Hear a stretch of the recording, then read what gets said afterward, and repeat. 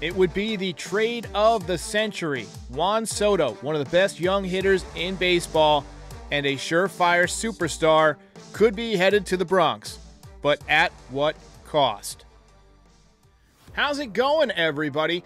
I know a lot of you are very interested in the Juan Soto sweepstakes. I'm following it closely myself. He's one of the better young players that's ever been available via trade, and so the trade package to get him, we've already talked about on this channel, is going to be enormous. Right now, the rumor is the Nationals are asking for 4 top young players. This could include prospects or major league ready players who have some service time. Think guys like Gleyber Torres, think guys like IKF. So by definition, a trade this big would alter your organization drastically. You'd lose a bunch of your prospects and possibly 1 or 2 players from your major league roster. I wanted to invite another Yankees podcaster on, Andrew Rotundi from the Bronx Pinstripes podcast, and we're going to talk about how the Juan Soto trade, if it happens, would alter the Yankees for years to come.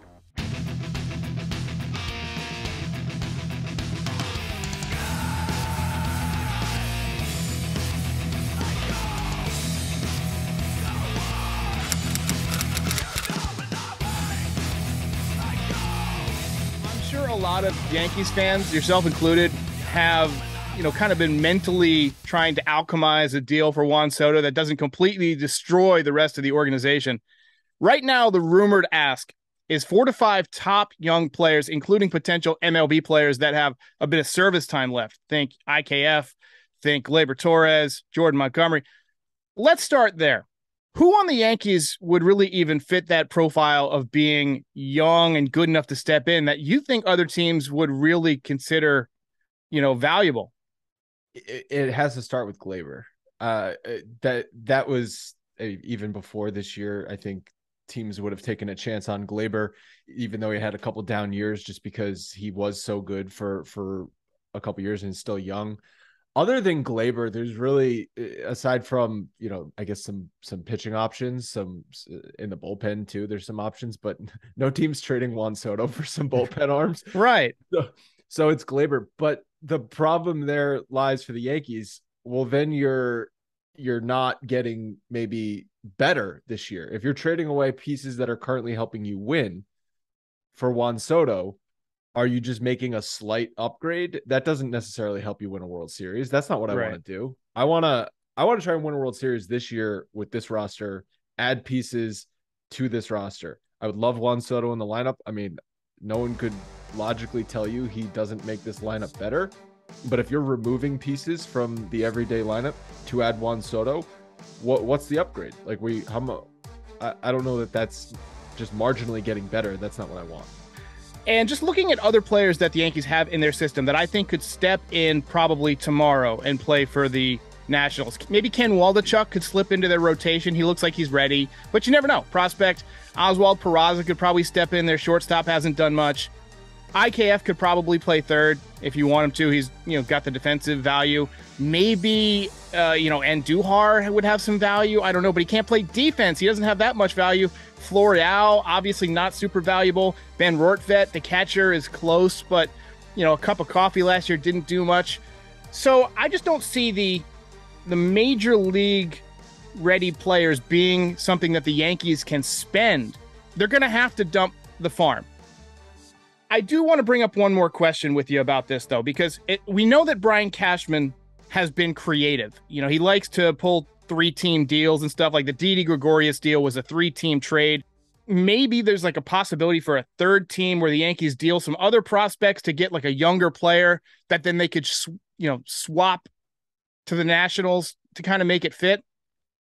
Yeah, I mean, sure, you could get creative, but if you're the Nationals, like the reason that the reports are they're asking for major league ready talent plus your top minor leaguers because they're asking for the moon with Juan Soto. That's the position they're in right now. So if no one's going to offer that, then they'll have to back off of it. If you're the Yankees, you need to you're in on Juan Soto because you're the Yankees. You're in on everything. Like every report throws the Yankees name attached to a rumor just so all of our fans click on the link, right? Right. But if you're the Yankees, I'm more concerned with winning a championship this year than I am just getting Juan Soto. We're not building for the next 10 years. We're building for the next 2 years to win a championship. So again, I go back to, yeah, you could get creative.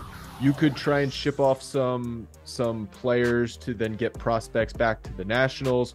Maybe you send Glaber, or you send some of those other guys, Waldichuk, Florial, to teams that are kind of in the middle, right? They're going to be competing for a wild card spot over the next couple of years. Adding Glaber Torres to their team could maybe put them into over the top for a playoff position. Fine, yeah, you could do that. But this starts and ends with your top 4 prospects out of your organization. Dominguez, right. Volpe, like those guys have to go. And if you're prepared to, and I think that's what the Nationals are going to eventually make the decision on. What's our prospect haul? Right. Now, Dominguez, you just mentioned, he was recently dropped to number 8 in the new midseason Baseball America prospect rankings. Do you think that drop off is alarming? Do you think it might keep some teams from asking for him? Do you think maybe the Yankees, through some vacation house money to whoever makes that list to keep other teams from asking for him? Conspiracy theory. What are your thoughts on Jason Dominguez in general? And do you think he's a must keep at this point?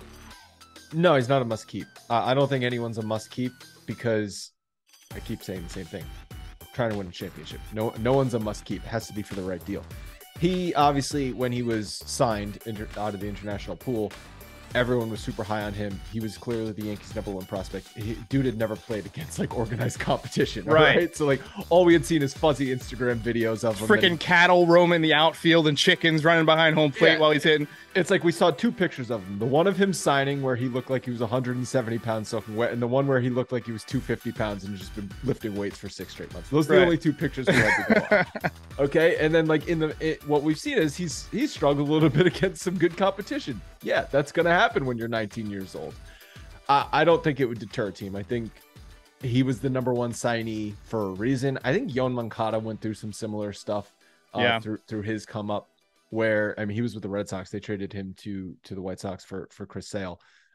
He went through some struggles and then ultimately became a major league player. So no, I don't think it would deter a team from if you're going to deal Juan Soto to the Yankees, if you're going to deal your top players to the Yankees. Those are the first 2 names you mentioned to Brian Cashman, or 2 of the first 3 or 4 names that you mentioned to Brian Cashman. Right. So that just brings me back to my original point. If you're going to go out and get Juan Soto, and this is why I don't think it's going to happen, you're going to have to unload your system. And right now, as we saw last night, as we've seen a lot over the last month, the pitching needs help. I mean, the fact that we're running Domingo Germán out there against Max Scherzer, Jameson Taillon hasn't gotten anybody out in 6 weeks. He's had one good start in his last 2 months, right before the break.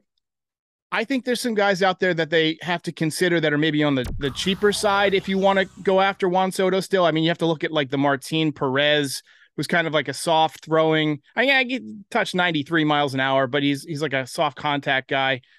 But I just don't think you can go out and get a Castillo and still be in the Juan Soto market. I think that's why it's kind of been the opinion of most people that it's going to be one or the other. If you had to vote right now, would you rather go all in for Juan Soto, or would you rather try and spread your chips around to get a Castillo and maybe a couple of relief pitchers, maybe a Benintendi or a Happ to fill out the outfield? Well, I think you've kind of answered the question, right? What is a better team the day after the deadline? This exact same Yankees team plus Juan Soto, or this exact same Yankees team plus Castillo and Andrew Benintendi, or plus Castillo and it's clearly plus Benintendi and a good pitcher, because this pitching staff is in big trouble. We don't know what Luis Severino is going to be when and if he comes back from injury, or how long he's going to take to come back from injury. Jordan Montgomery had been pretty consistent, and he was terrible against the Mets last night. Taillon's been awful. Cannot count. I don't think you can count on him. No. He might turn it around. He turned it around at the end of last year, but are we just hoping, August 1st, all of a sudden he's going to turn it around? Right. But hope isn't a plan. No, of course you've got Cole. If we had this conversation 6 weeks ago, I would have been no, the rotation is the best it's ever been. Everyone was throwing no hitters pretty much. So it's changed a lot over the past couple weeks. And the bullpen, losing Michael King is massive. That's a massive loss to this bullpen, especially because you can't count on Chapman. Loizaga has been lost. So you have Clay Holmes and some other guys who are more more on the unproven side who have been good. Wandy's been good. Marinaccio's been good. He was dealing with dead arm. So other guys have been good, but it's not like a loaded bullpen. I just don't see us getting that big ticket item unless it's Castillo. If the Yankees get Juan Soto, that probably means Aaron Judge is not going to be a Yankee next year. Right. And our fans okay with that? I don't know that I'm okay with that. Who's better for the next decade? Yeah, it's Juan Soto. Who's better for next year? I don't know. It's probably Aaron Judge. He's been the best player in the league. So again, you're trying to win a World Series in 22 and 23. I think Judge gives you a slightly better chance than Juan Soto. Not that Juan Soto doesn't give you a good chance, but obviously. Man, Judge is picking a good year to hit 60-plus home runs. I mean, how much is this guy going to walk away with? You know, he turned down, what, 8 years, $217 million plus the 17 this year, something like that? Well, yeah, because it was 8. It was really a 7-year free agent contract because it was the last year of his arbitration. And he wants 10, reportedly. Well, I don't think he's going to get 10 from the Yankees. I just don't think that Cashman's going to go that far for him. But I could see Cashman anteing up the average annual value. You know, if it's 8 years at 40, you know, highest AAV for a position player, something like that. Yeah. If Cashman could have a crystal ball and see where Aaron Judge is right now, back on opening day, what do you think the contract offer would have been? 40 plus, you know, for 7-8 years. I mean, but he's going to be a year older now. You know, I just. But they were already prepared to pay him. What his agent's going to argue is you were already prepared to pay him through this age. And now he just went out and had an MVP caliber season and moved to center fielder for full time for you guys. Right. Okay. You're going to give him at least 1 extra year, if not 2 years for that. Yeah. And then I'm pointing at Giancarlo Stanton and I'm saying, what's going to happen in 2 years to this guy's legs? You know, are we going to have 2 of these guys who can't play the field for more than a couple of weeks without getting hurt? So, well, we're going to have to start lobbying for double DHs. Yeah. I think it's going to be a crazy, crazy weekend. The fact that everybody could be in on Soto, do you think that could allow Cashman to kind of sneak in and get some other deals done earlier? Because if I'm the Nationals, I'm waiting until the very last second that I have to deal him because I want to get as much as possible. So maybe that keeps somebody from trading some of their best prospects, you know, for a Castillo or for a Martin Perez or for Ian Happ. You know, do you think that he's going to go in there and just try and scoop up some guys Friday, Saturday? Maybe, but like early, I don't know, is that really that early? I guess before the deadline is considered early. I think this team should have been acquiring pitching for the last week and a half. I think it was clear that this pitching staff, especially coming out of the All-Star break with that doubleheader, just the bullpen was so taxed. You should have tried to acquire pitching ASAP. Do you think Soto's definitely going to be dealt though? Like, so, you know, I listened to a lot of Francesa and he had a good point about this. Right now, there's a limited number of teams that could trade for him because, you know, the teams that are going for it aren't going to want to give up those in-season guys like the Torres or whatever from their team that are trying to help them win. But if you wait till the offseason, it opens up another at least 5 or 10 teams that have the time now. If you make a trade for Juan Soto in November, well, then you have all of December, all of January, and early February to put together the rest of the pieces to make it work.